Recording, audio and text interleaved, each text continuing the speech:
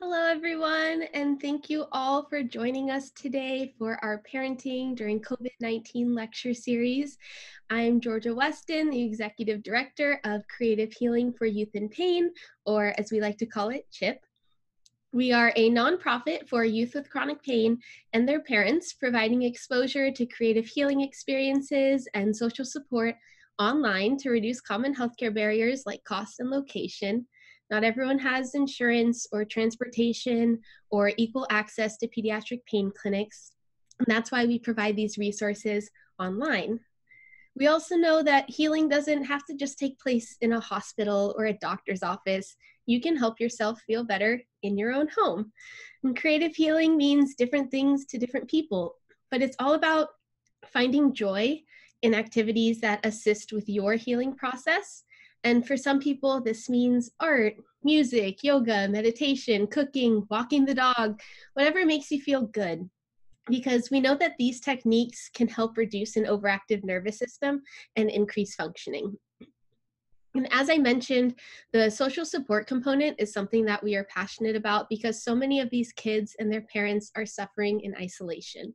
So instead of just giving them statistics about all the other people out there with chronic pain, let's introduce them to each other, letting them connect and support one another from a peer perspective. And that's what CHIP is all about, and online so anyone can participate. Thank you for joining us today. We have a great presentation lined up, followed by a Q&A afterwards. Once we go to share the screen, your view may change depending on your settings of your Zoom account. So in the upper right corner, you can make adjustments as needed. If you have one rectangle up there in the upper right corner, you will just see yourself, or if you click to where you have two rectangles, you should be able to also see Dr. Nielsen along with the presentation. So we would also like to ask that everyone keep themselves muted and cameras off so we can enjoy the presentation. And so we will get started. Dr. Karin Nielsen is a professor of clinical pediatrics in the Division of Pediatric Infectious Diseases at UCLA Children's Hospital. She will be discussing COVID-19 in children and what we know to date. So right now, I will take a moment to, here we go, and I will make you the spotlight video, Dr. Nielsen. There we go. And Hello. free to take it away. Okay, good afternoon, everyone. I'm going to go ahead and share my screen so we can get started. My name is Karin Nielsen. I'm a professor of clinical pediatrics at UCLA. I'm in the Division of Infectious Diseases, and I've worked with viruses pretty much for the last almost 30 years since I've been at UCLA, and I've worked a lot with HIV and Zika. And now we are dealing with the COVID-19 epidemic. So today I'll be talking to you about COVID-19 in children. I hope everyone can see my screen. And I think this is just a summary of what I'll be discussing briefly, a little bit about the virus and what is the SARS coronavirus 2, the pandemic, how many people died, what are the cases, what are the common symptoms of COVID-19, and how does that compare between adults and children? And that leads us into why is the disease usually mild in children? Then I'll go a little bit into some different symptoms that children tend to have, which are distinctive from adults, which is such as loss of sense, sense of smell and taste, and also the COVID rashes. Then I'll talk briefly about this rare complication of COVID in children that we've been reading about a lot, which is this multi-system inflammatory syndrome, and I'll discuss that briefly.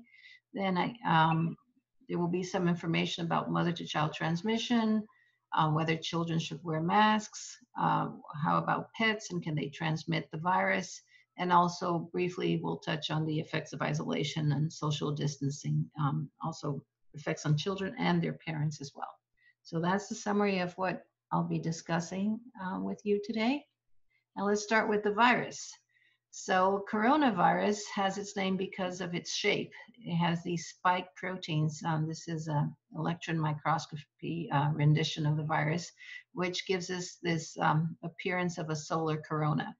Actually, in the world of viruses, it's called an RNA virus, and it has an envelope.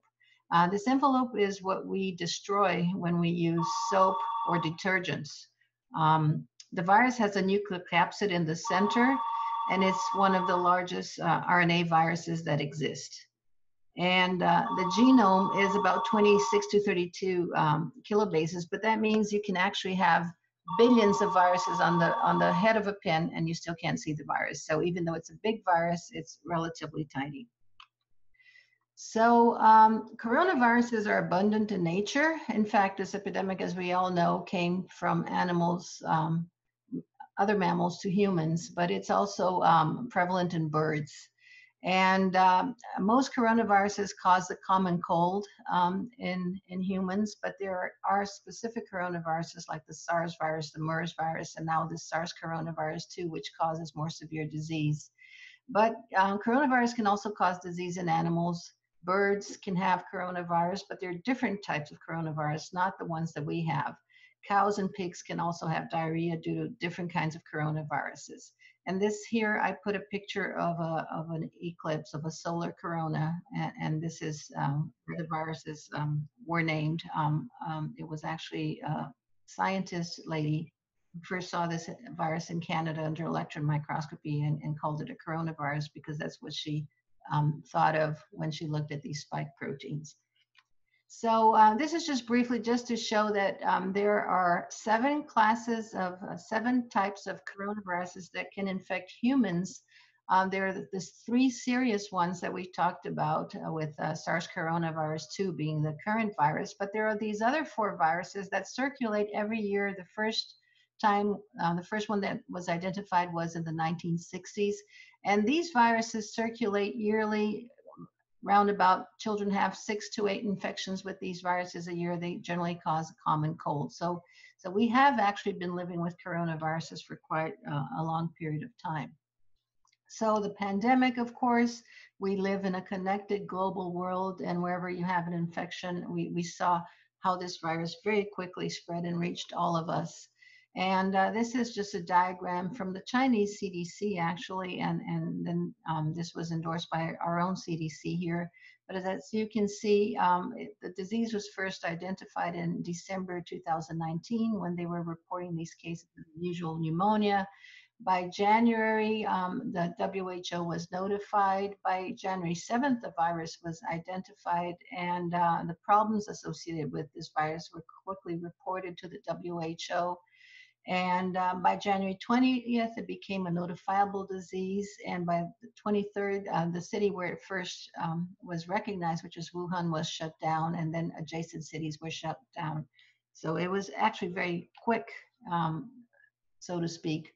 This is data from today from the Johns Hopkins website. It's actually a very interesting site to look at the number of cases. And we are now at almost 5.2 million cases with 335,000 reported deaths worldwide. And this is sort of a heat map of how many cases are reported worldwide. As you can see, almost 100,000 cases, new cases are reported every day. And here are the number of cases by country, and I calculated here the mortality rate for you to see.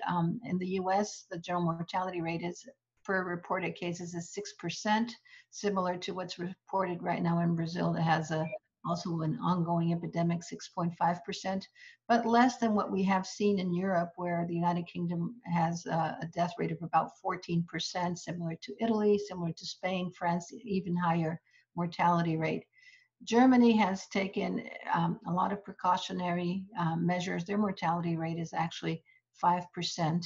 And as you can see, there's a large variability, and there are many reasons for this. This is a whole another talk in itself, but I just wanted to say that mortality will vary depending on the number of older people living in the population, because mortality with this virus is very age dependent. The older you are, the more prone you are to becoming very sick in this specific disease. It's sort of different from influenza.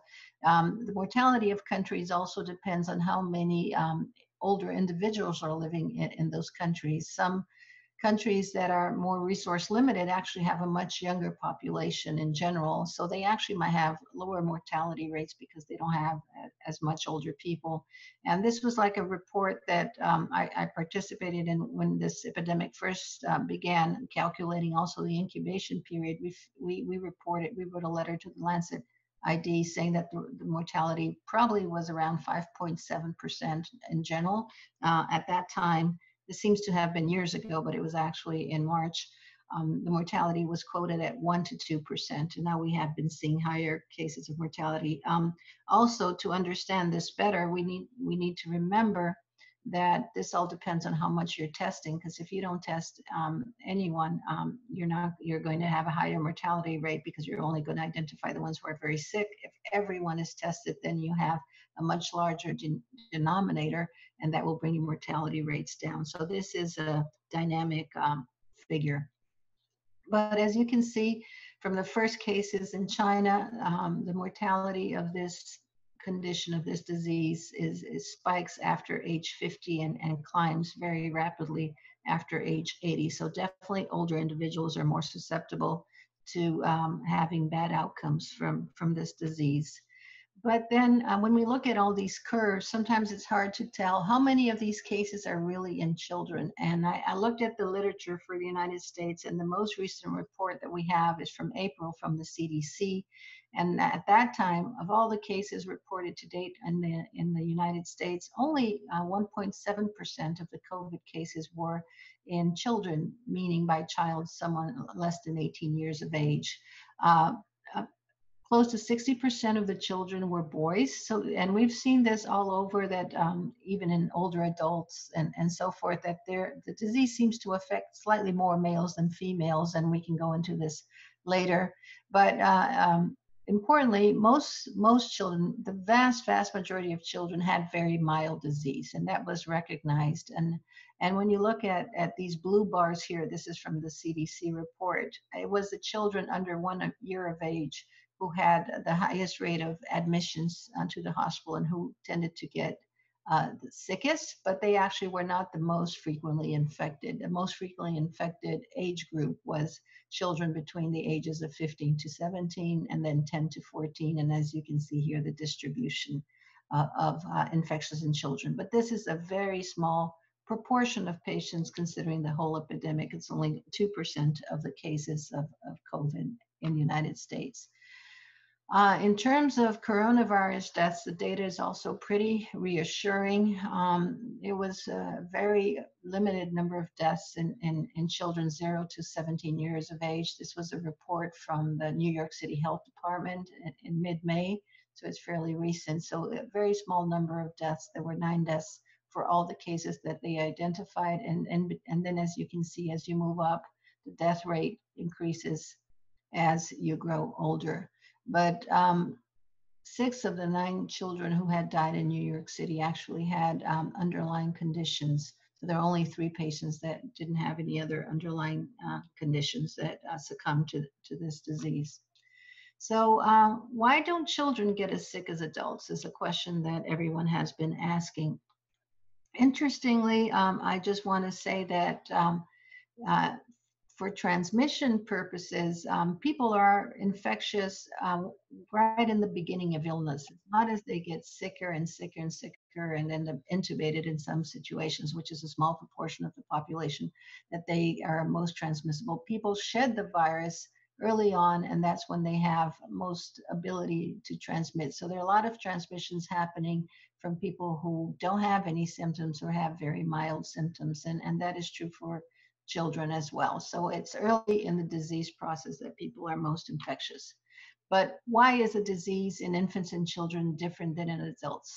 This is all theoretical, so I don't want to say that these are absolute truths or anything like that, but the hypothesis is, and this is from immunologists, is that because children are exposed to common coronaviruses, as we mentioned before, all the time, they can have as many as 8 infections a year, they actually have prior immunity from the other coronaviruses. And this immunity is not antibody immunity, it's what we call cell-mediated immunity. It comes from T cells.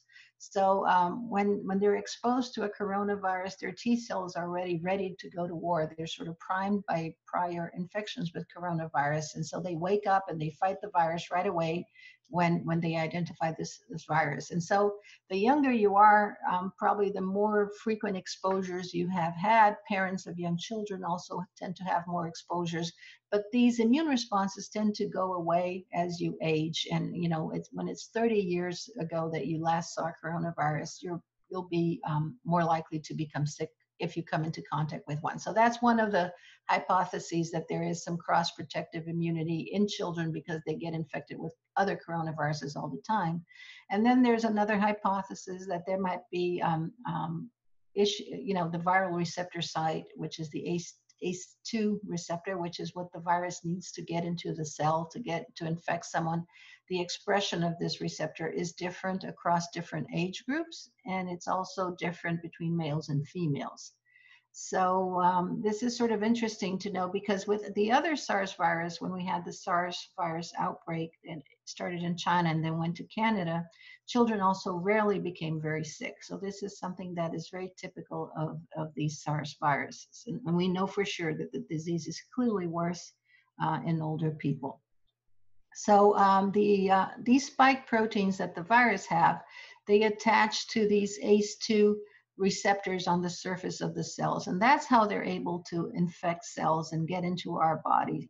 And this ACE2 receptor, the ACE2 is an enzyme, and it controls the activity of a protein in our body, which is called angiotensin 2. And this protein is really, if it's left uncontrolled, you can also have increased inflammation, and you have damage to your blood vessels and all sorts of problems. So the virus actually binds to a critical receptor that is needed to control, several regulatory or several components in our body. So what is thought is that adults have more expression of ACE2 receptors than children do, and males have more of these receptors, which are the keys that the virus turn. Let's suppose that this is the lock and the virus is the key. This is what the virus needs to infect a person. So this is sort of a science paper, but I just want to say that in children less than 10, the virus first infects our noses. And these receptors to which the virus attaches, they're much less present in children as opposed to older adults. So that also explains why maybe adults are more susceptible to also becoming more infected with this virus than children are. So you have less infections in children, and if you do have infections in children, those two theories aren't opposite. They could all go well together. Children are less susceptible to becoming infected, and then the virus, once they become infected, they have better immune responses because their T cells have a good memory of a very recent infection. They get up and kill the virus before any damage is done. So that's the theory behind them. So signs and symptoms, how do children behave when they get infected with this virus? So this is a description for adults. There's really no real symptom that discriminates COVID-19 from other respiratory infections such as influenza or adenovirus or RSV, all these other respiratory viruses that we have. You can have very mild symptoms. You can have a dry cough, you can have fever, or you can be feverish. Some patients report diarrhea before cough and fever. And the incubation period is short. It's usually 5 days, 4 to 6 days, but it can be as long as 2 weeks, but that's not very common, fortunately. And most people recover on their own without needing anything much. But we know that there's a percentage of the population that will have the complications we all have heard about, which are the pneumonia leading to respiratory failure and sometimes several organs in the body failing. But that is actually a small percentage of patients overall. So this is a report from Italy, and I just want to highlight they're reporting children that had coronavirus infection, and 100 children in the region of Bergamo where the big coronavirus outbreak happened. And 27% of the children that they identified actually also had coexisting predisposing conditions. Fever was present in 54% of them. 44% of the children had cough, and about 1 out of every 4 children had a runny nose or had difficulty feeding. This is also similar to a report from the CDC of many more children, but they collected less individual information.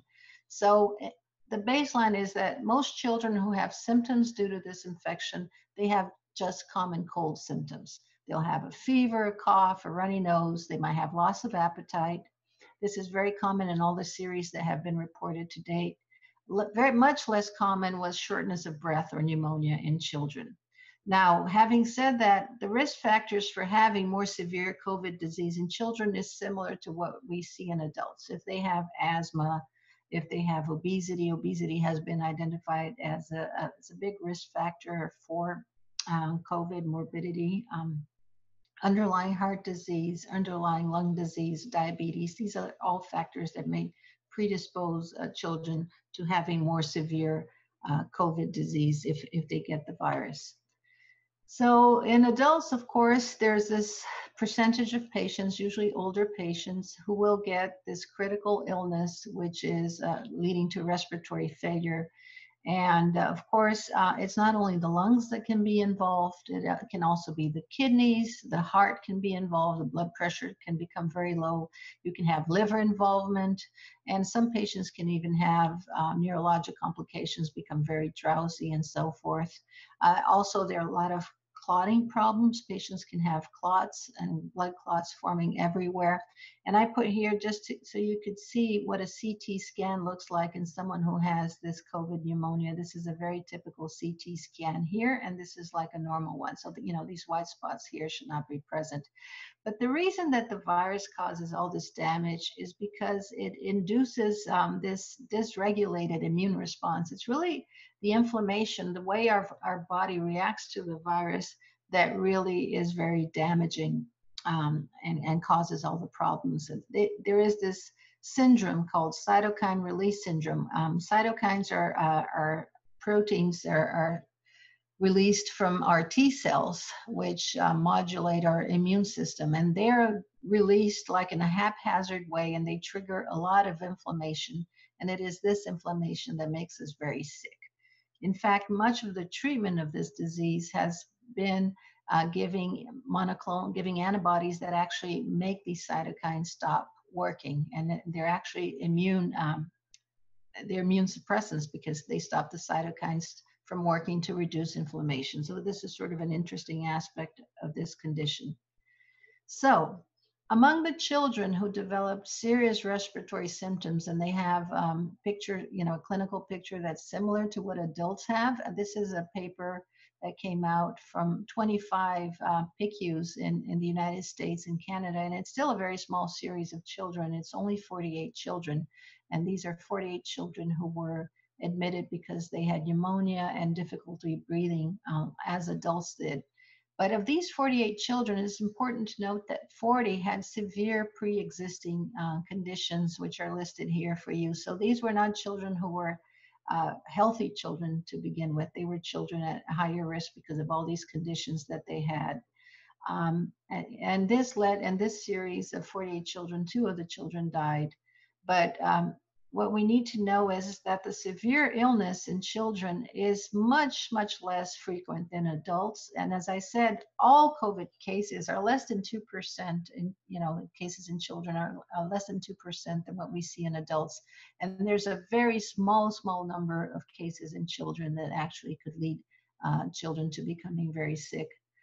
I have to say that we have had a minimum number of children admitted with COVID in the Los Angeles hospitals that required ICU care. Our epidemic has not been the same as in New York. So this is important to remember, that it's the pre-hospital risk factors that appear to predispose patients to having this more complicated COVID pneumonia that is also seen in adults.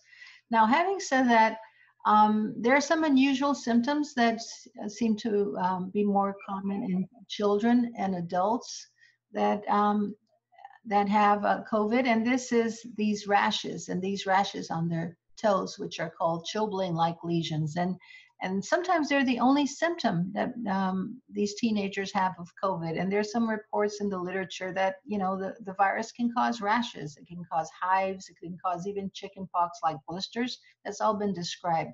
But this is sort of something very typical. These are feet of teenagers, actually 14 and 11-year-old kids.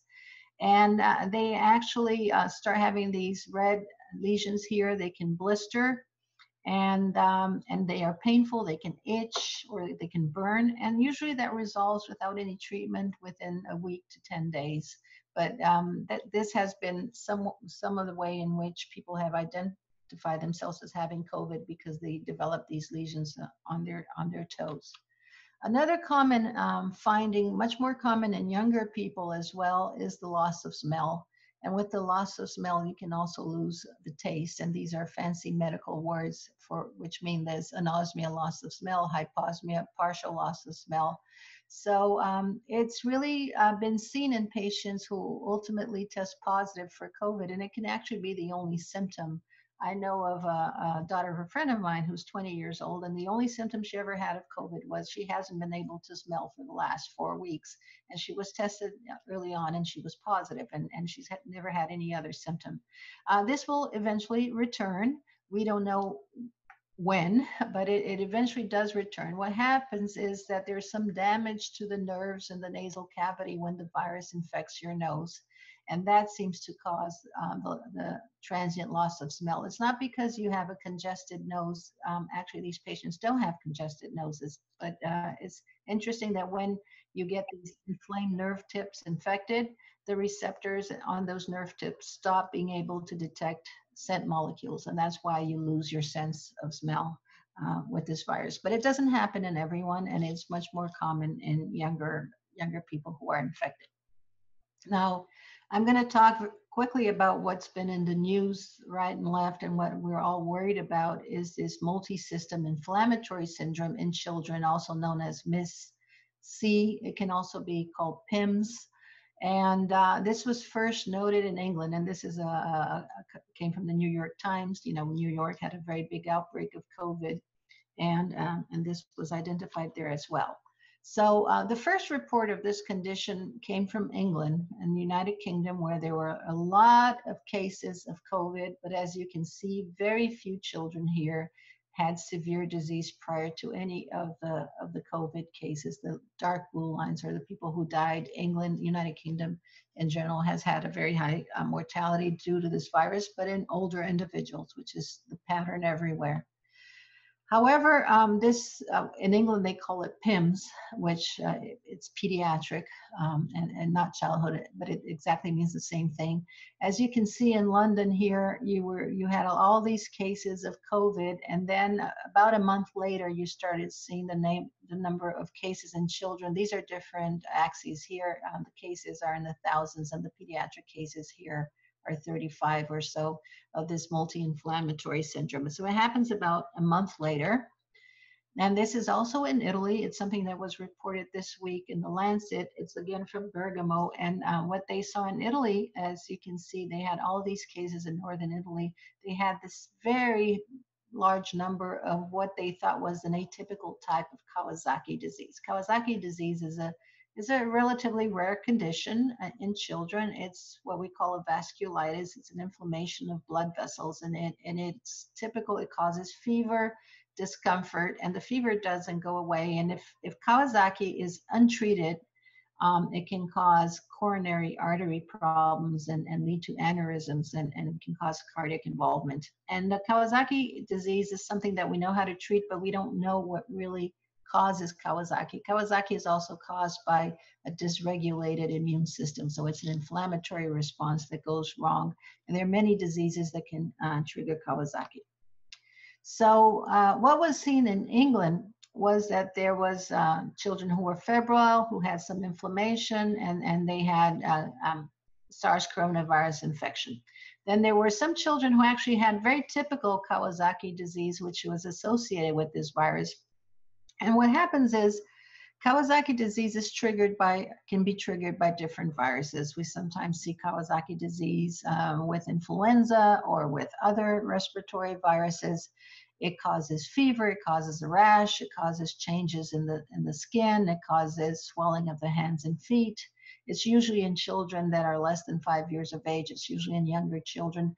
And when we started seeing a lot of Kawasaki disease cases, we thought, well, we have a very big epidemic here, pandemic with this new virus, because we have millions of cases of COVID. We're going to see more frequently rare complications of viral infections such as Kawasaki. But then this Kawasaki disease that started being investigated, it was really not very typical of Kawasaki only. It shared some features, but it was different in other ways as well. So the CDC issued a statement, a recent statement, defining what is multisystem inflammatory syndrome. Kawasaki disease is not a disease that has a lab test you can run. It's a clinical diagnosis. And the same is for these multi-system inflammatory syndrome. So anyone who's less than 21 years of age and has fever and labs that are consistent with inflammation and have a very severe illness that requires them to be admitted to the hospital, that have more than two organ involved, whether it's cardiac or renal or abdomen or so forth, respiratory, and they have no other diagnosis for this, and they've recently tested positive for SARS coronavirus 2 by any test, then they probably have this syndrome. And this is the CDC statement. So what do children have when they have this multi-system inflammatory syndrome? So they have a high fever. Usually the fever is persistent for more than 4 days. A lot of children have GI symptoms, very severe abdominal pain. They might have diarrhea or not. It's very frequent to have a rash. It's very frequent to have red eyes. The mouth will also get very red. They might have cough, and they might complain of headaches and being irritable. All of this is very typical, in fact, of Kawasaki disease, except that the GI symptoms are not prevalent. However, they can also present with shock, which is not so typical of Kawasaki. It's more typical of something called toxic shock syndrome, which is due to bacterial toxins. And they have very low blood pressure, and this is serious. When someone has shock, they have to be admitted to the ICU. So this is how this syndrome presents, and this is from Dr. Snyder from a series in New York. And in this series, the median age of the children who had this, and this is 44 children only in that hospital, and the median age was 8 years, and this is actually older age, which the Italians also saw, that is seen in typical Kawasaki. Usually Kawasaki, the median age is 4 to 5. More common again in male children. 80% of these children actually had no underlying medical conditions. Some of them were obese, but 60% were not. Some of them had asthma, and most of them had fever for 4 days. Some of them had altered neurologic symptoms. Having abdominal pain was very, very common. Almost all children had it. Only half of them had respiratory symptoms, and about 2/3 had shock. But when you looked at Kawasaki disease criteria, 2/3 of the children actually had a disease that otherwise we would have called Kawasaki. But however, the shock was very prevalent in this population. So it was a very serious illness. Most of these kids actually needed to be in the ICU. Some of them were intubated, but not because they had pneumonia, but more because of the shock and the other complications with the heart. However, reassuringly, even though this is a very serious disease and requires ICU care, there's been minimal mortality, and most children have been discharged alive and symptoms have completely resolved. But it is very scary and it's very serious when it happens, but it seems to happen in a very small number of children. So going on, I've been doing a lot of work in pregnant women with COVID. We actually have a study ongoing at UCLA and also in Brazil looking at the repercussions of this infection during pregnancy. I have to say that it's still very unclear if the virus can be transmitted during pregnancy from the mother to the child. There have been some reports of the virus being found in the placenta, but that doesn't mean that the child became infected that way. There are a lot of newborns who have been found to be positive shortly after birth, but it's unclear if they were infected right after being born or during the birth process. Interestingly, the babies, the newborns who get the virus, they tend to do very well, and they don't tend to develop pneumonia or need to be on the ventilator. However, they do shed the virus for a number of weeks, usually 4 weeks or more, and they shed it initially in the nasopharynx and later in the stool. Interestingly, just today, I came across this report published last night about a woman who had the virus identified in breast milk. There's always concern that while you're expressing the breast milk, you might contaminate if you have an active infection. But this is a report out of Germany. It seems that they were very careful about that, and the virus was found in the breast milk of this patient for several days. So if there is transmission through breast milk, of course, that's another mode of babies becoming infected, but this remains to be confirmed. So the answer is there vertical transmission? If it does happen, it seems to be very unlikely. And there's no evidence to date that the virus causes birth defects like Zika did. But of course, we have to remember that this disease was first identified in January. So any woman who was exposed in the first 3 months of pregnancy to this virus has not delivered the baby yet. However, most of the ultrasound data has been reassuring. There's no idea that there will be birth defects associated with this. Having said that, the babies, of course, depend on their mothers, and they're attached to their mothers. The fetuses are growing, and if the mother is very sick with COVID, there will be repercussions to the fetus indirectly, not because the fetus has COVID, but because the blood flow to the placenta will be less. Any woman who goes requires intubation and gets very sick with pneumonia is at risk of miscarriage and is at risk for fetal problems, not because the virus is being transmitted to the baby, but because the infection has bad outcomes for the mom and for her pregnancy. But there's a distinction there as well. So this is just some papers just to emphasize that most of the babies born to women who have COVID don't get the infection. When they do get the infection, they can have very mild findings. All the babies have survived it, and I have not come across any report of newborns dying from COVID-19. And again, this is just to emphasize that they actually shed the virus if they do become infected for quite some time, first from their nose and mouth, and then later from the stool up to 4 weeks of age. So talking about shedding of the virus and so forth, should children wear masks? The CDC does recommend that children wear cloth face coverings if they're age 2 years of age or more when they're in the community, because they could be asymptomatic carriers of the virus. But these masks should be made from household items and from common materials. Children should not wear surgical masks or N95 respirator masks by any chance.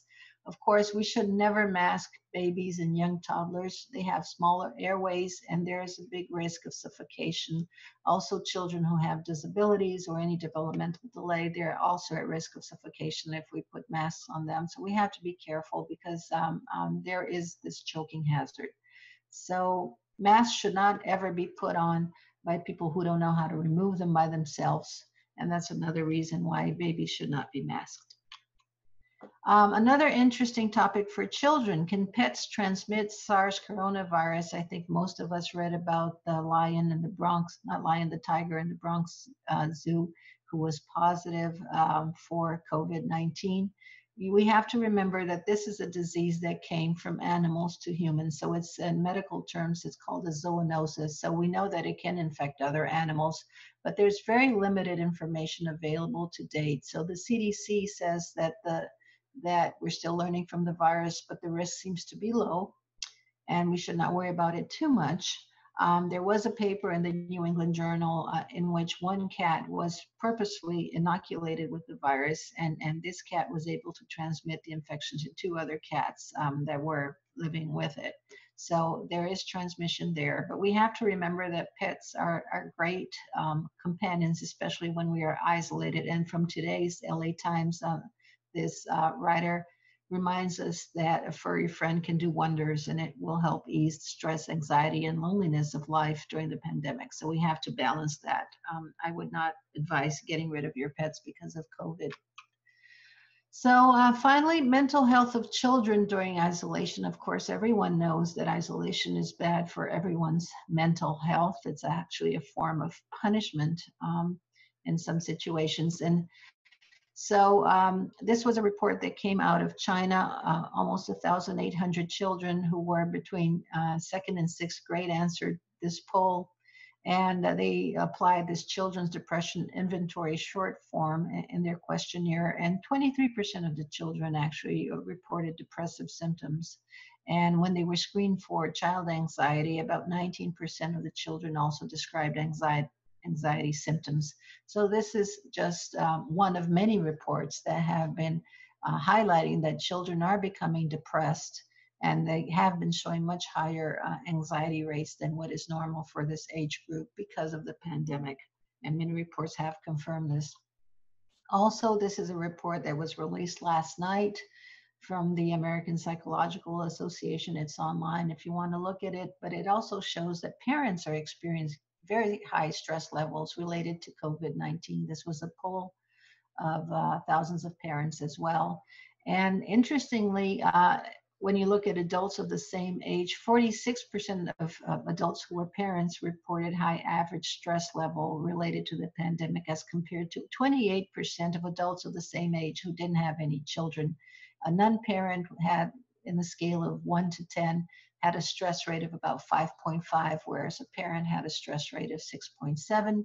And interestingly, having children homeschooled and online learning was actually caused a great deal of stress in many parents. 71% of parents had said this was a source of stress. And, you know, disruption to routines, adjusting to new routines overall, that was 74% of parents had said that this was a source of stress as well. So as you can see, this is a major problem that we are living with, both children and parents. So just to finalize, I don't want to finalize on a bad note. This is not the end of the world. We know that pandemics are not permanent. Some epidemics are, but not pandemics. You know, HIV epidemic has been haunting us for more than 3 decades. However, respiratory viral pandemics generally are not permanent. And as you can see here, this is a slide from the 2002-2003 SARS epidemic, which actually had a much higher mortality than the current epidemic does. However, that virus was less infectious than this one. Nevertheless, as you can see, cases started being seen here in January. They started peaking, and then by June, they were actually gone. But this was primarily in China and Canada. But we have pandemics of influenza. We had H1N1 epidemics and so forth. And all of these eventually go away. So there is a light at the end of the tunnel.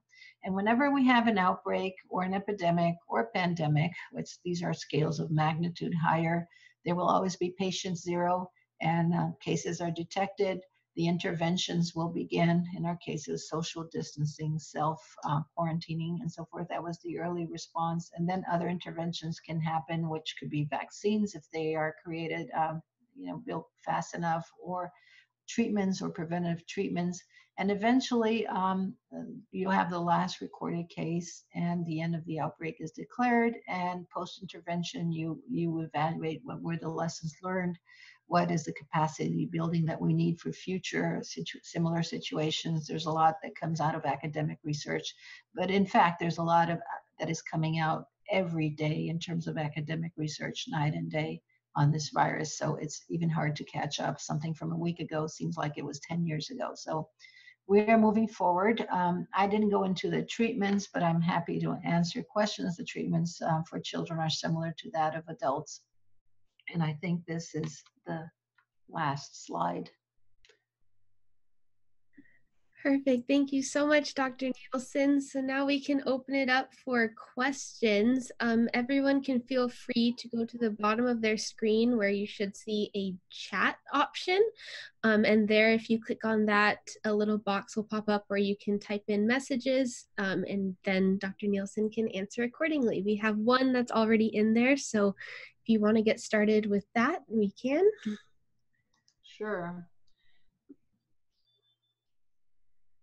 Yes, when they open schools, do we expect the number of cases to increase? We don't have much data yet.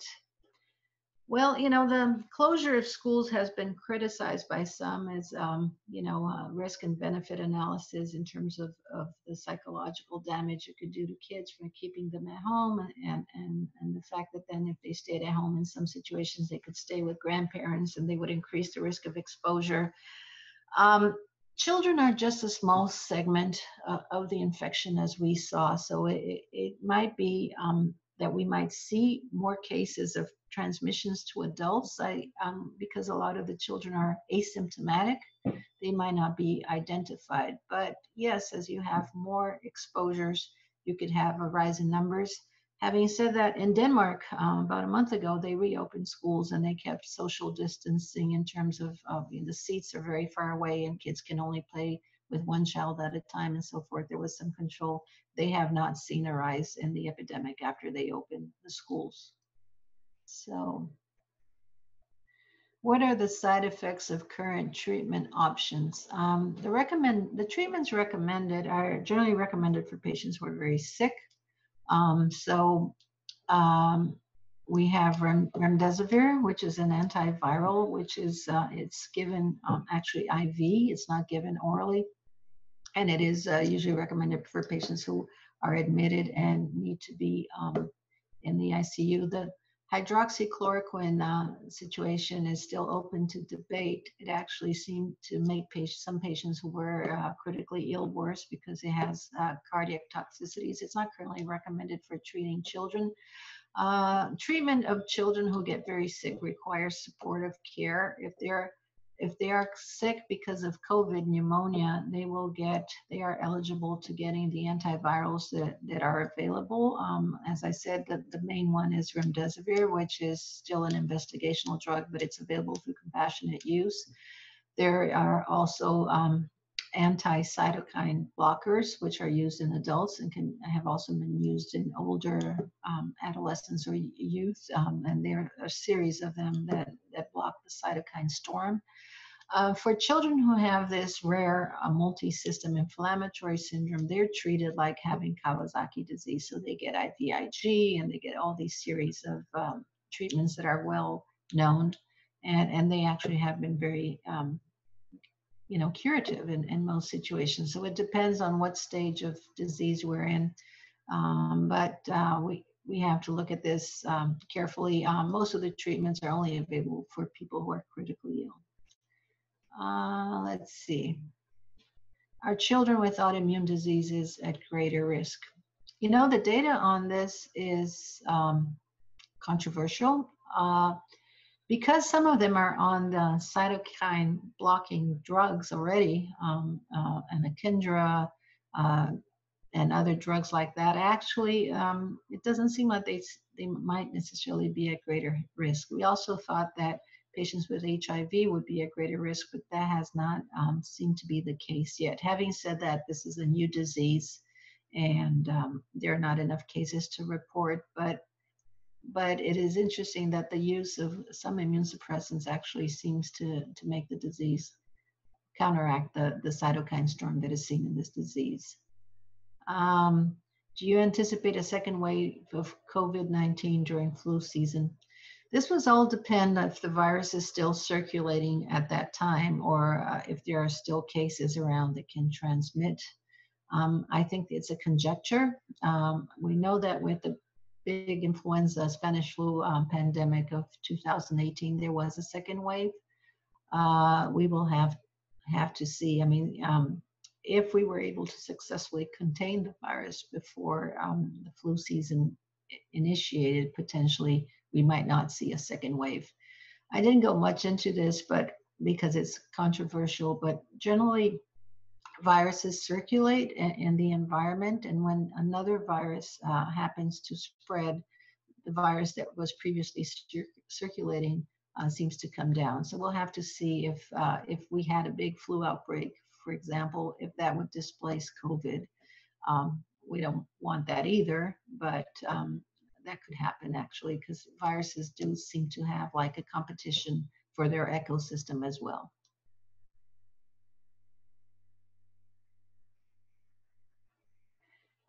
With children that have the feet rash and lesions, would that be contagious on the sand? Um, Actually, the lesions in the feet, to my knowledge, I'm not sure that there's any virus there or not. These lesions are caused by microcoagulation of the blood vessels, because as we review the pathology, the virus tends to cause, what we call microthrombus, very microscopic clotting of blood vessels. Um, it is unknown if those lesions are full of virus or not. From the case reports I've seen, they have not been able to identify the virus in skin that was biopsied, but I think the risk would be fairly minimal. However, if those patients have the rash on their feet, they are likely have COVID, and the risk is really from the respiratory source. That would be probably the biggest risk if they came into contact with anyone.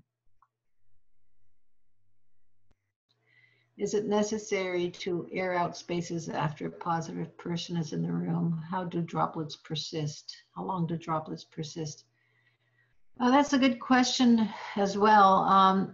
This is droplet spread, and so the virus doesn't really stay much in the air. It tends to fall into surfaces, and it can stay on surfaces, depending on the type of surface, for longer periods of time. There have been some reports saying that the virus could be in the air for maybe 10 minutes or not, but other reports have said that the virus rapidly falls to surfaces, and that's where the virus would stay. It's generally not a virus that is aerosolized. For example, measles virus is, and that's why it's extremely infectious. It stays in the air. But this virus these are larger droplets, and so they tend to fall onto surfaces. My son is asthmatic. Should he be put on a nebulizer immediately if he has cold-like symptoms? In general, for children who have asthma, the recommendations are that children with asthma should follow their standard procedures if they have any respiratory infection, and certainly it'd be a good idea to talk to the pediatrician, to the person who accompanies children who develop asthma symptoms, and presumably any asthmatic reaction should receive treatment anyway. So it's important to remember that sometimes respiratory infections will trigger asthma attacks. So in this era of COVID, we should have a higher awareness that if you're having severe asthma, potentially an exacerbation of respiratory symptoms, it would be probably advisable to check for COVID infection as well.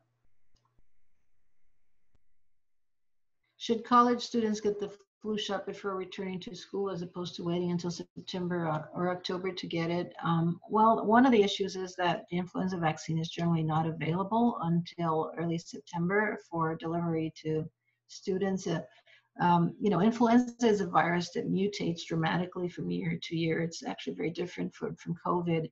And so the vaccine is manufactured. It's tailored based on influenza infections that happen in countries in the southern hemisphere to predict what will be circulating in the northern hemisphere, months later. So it's hard to develop a vaccine now that would be effective. If influenza vaccine is developed too early in the year, it might not be as effective because they might not be able to identify which are the strains that are circulating. So they need to actually have an idea of what is circulating between June to August in the southern hemisphere to actually develop a vaccine that will be effective in protecting the northern hemisphere. And that's how it goes from hemisphere to hemisphere and so forth. Making the influenza vaccine too early might not be helpful in identifying a good vaccine for the season. Having said that, also the immunity to influenza wanes very quickly when you get the vaccine. It doesn't stay for years and years. So if you get the vaccine maybe too many months, like 8 or 9 months before the outbreak, by the time that you are faced with the outbreak, you might not have as good as an immunity as if you had gotten the vaccine before. So what do you recommend to parents of a 3-year-old who are thinking of having their child return to daycare now? Well, I believe that, well, daycare is necessary, right? Parents have to go back to work. We are easing off some of the restrictions, the social restrictions, the isolation policies here in California, and it'll be necessary for children to return to daycare, to return to school. And I think it is important to talk to the daycare center to make sure that they have some policy in place to some degree separate the children if possible, to wash hands more frequently, to sterilize the toys and things like that. I don't think that children should not return to daycare if the daycares become available. Having said that, it's not feasible for children to be wearing a mask 24/7 or wash their hands every 5 minutes. So there has to be some discussion about what is the best way of protecting children in that scenario. What are your thoughts about letting children swim in public schools during the summer season? Fortunately, most public pools have high levels of chlorine or disinfectants, which should be able to kill the virus. So in that sense, the water should not be contagious to other individuals. I mean, we don't unfortunately have a test that we can test everyone every day to let them allow to congregate. I think the biggest risk in public swimming pools, it would be the biggest risk of going to school or any other activity where there are a lot of young people together. Not as much the water, but really, you know, people being in groups and leading to transmission. But we'll have to see what the LA Health Department tells us and the number of cases and how they're dropping or not in LA before we make any of these decisions. But I do think the chlorine in the water should suffice to kill the virus.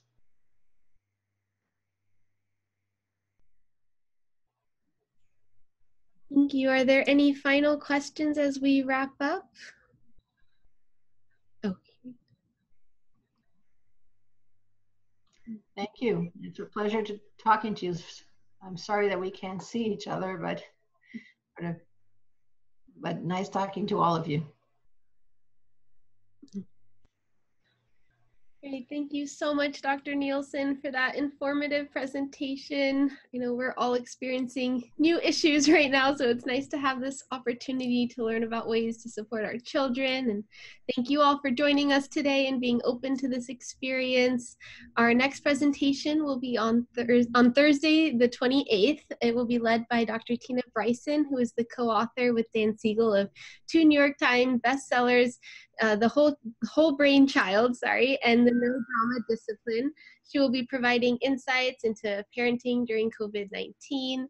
Please feel free to contact me with any questions. You can follow CHYP on social media and check out our website, mychip.org. We wish you and your families health and wellness during these challenging times. And thank you again, Dr. Nielsen. You've given us a lot to think about, and we really appreciate it. Thank you. Thank you for having me. My pleasure. Bye-bye. Bye. Bye, everyone. Have a great day. Bye.